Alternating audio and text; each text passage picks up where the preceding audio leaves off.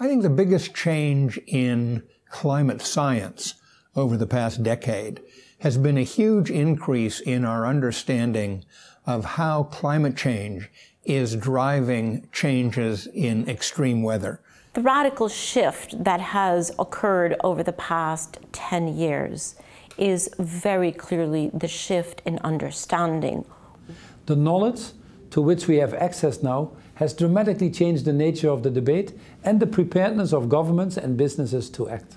The biggest change in climate science of the past 10 years is certainly the ability to detect and attribute climate change to the increase of carbon dioxide, not only for global mean temperature, but for many variables such as sea level rise and some extreme events.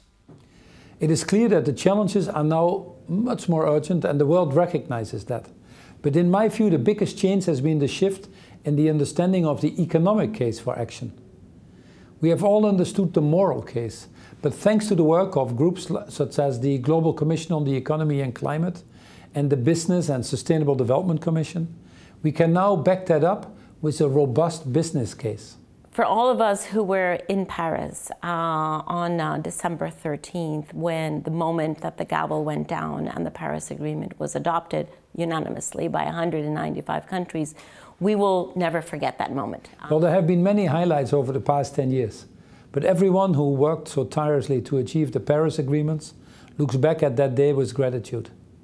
It was an incredible moment that showed that the UN system at its best, with 197 countries coming together in the spirit of global solidarity and commitment to action. And to see finally that very concrete achievement, which still needs to be worked on, but to see that milestone really gavelled down was certainly, I think, if not the happiest, one of the happiest moments of my life.